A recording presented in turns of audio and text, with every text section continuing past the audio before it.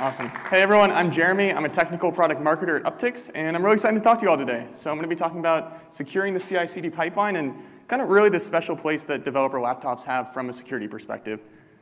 So I really only have two things to talk to you guys about. First, I want to take a look at a traditional CI/CD pipeline and really break down some of the data silos and security gaps that we create for ourselves there. And then I want to dive a little deeper to security at the developer laptop. So on the right, I included a fun headline that grabbed me from about a month ago. It's pretty prevalent for this talk. So LastPass got hacked, and hackers had access to the development environment for over 4 days. So Andrew was touching on this earlier when he gave the opening remarks, but kind of keep in mind that idea of software supply chain attacks and attackers embedding themselves into your development pipeline. So yeah, this is kind of the innovation pipeline or traditional CI/CD pipeline as we see it. You know, on the far left, you have that development stage. You have developers working off laptops, crafting the crown jewels of your organization, really building that intellectual property. You move into the CI/CD stage, you maybe have a build server, you're scanning images, you're testing for compliance, vulnerabilities, registry scanning, maybe secret scanning as well. And then we hit runtime, and in runtime, we kind of split this up into two phases. We have the control plane layer of that orchestration and runtime services, and then you have the data layer of those actual running nodes and containers. And I want to reiterate what I said on the last slide, where let's look at this, and let's see some of the data silos and security gaps we create for ourselves. So let's take runtime, for example. In runtime, you have this control plane layer and this data plane layer.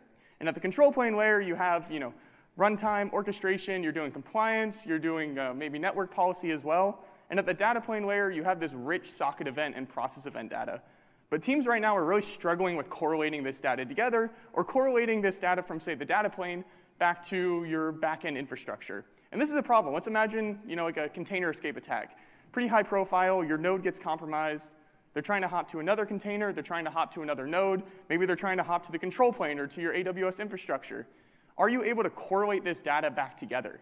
And I think that's the big question right now, is that attackers don't think in silos, and we need to be sure that we're securing across this CI/CD pipeline, so that way we're not creating these security gaps, and we're able to correlate data together. So kind of with that in mind, I want to dive a little deeper into security at the developer laptop. Why security at the developer laptop? Well, first off, we've actually seen firsthand a rise in attackers targeting developer laptops. And I think that's for a few reasons, but one of the main ones is this is just a really high-value asset. I think too often we focus on the shiny part of the hack, where data gets exfiltrated or remote code gets executed. And I think we need to look a little layer deeper. Imagine a developer laptop is like the perfect entry point for an attacker. They can enumerate your environment. They can see what tooling you have. They can try and steal Git SSH keys. They can try and steal AWS credentials. So this is just a really strong point that we need to secure when we think holistically about our pipeline. So on the right here, I included some of the fun examples that customers have been coming to us to help solve this problem of security at the developer laptop. So I'll go through them now. The first one, this one's pretty fun, auditing for vulnerable software packages or malicious Chrome extensions. We have some really fun war stories around Chrome extensions and malicious Chrome extensions. So attackers will actually clone real Chrome extensions, put them on the store, and trying to entice and spearfish specific developers to try and download these Chrome extensions onto their developer laptops. So some really fun stuff. Happy to talk about it more after. I can't share it all right now. But number two, dynamic trust scores for zero trust access.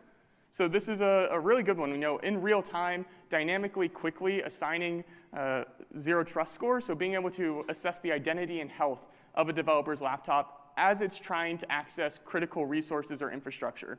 And for me, this is a really big one, because it goes back to that idea of security should really enable our development teams. Too often we hear about security roadblocks, and I think zero trust access is a really fun one where we can break down those roadblocks and really enable teams to work from these untrusted or lightly secured home networks around the world as everyone works remotely nowadays. And then finally, detecting and protecting against malicious behavior. And this really synthesizes so much of the talk. Go back to that LastPass example of hackers having access to the environment for over 4 days, or maybe 2 years ago, the SolarWinds Sunburst attack. Those of you who are familiar with the SolarWinds attack also will remember that was actually a software supply chain attack, which goes back to Andrew's point. And attackers embedded malicious code into the build. The build got distributed out, and then attackers actually executed the code. So keeping all of that in mind, I want to say thank you so much. I want to reiterate 2 points.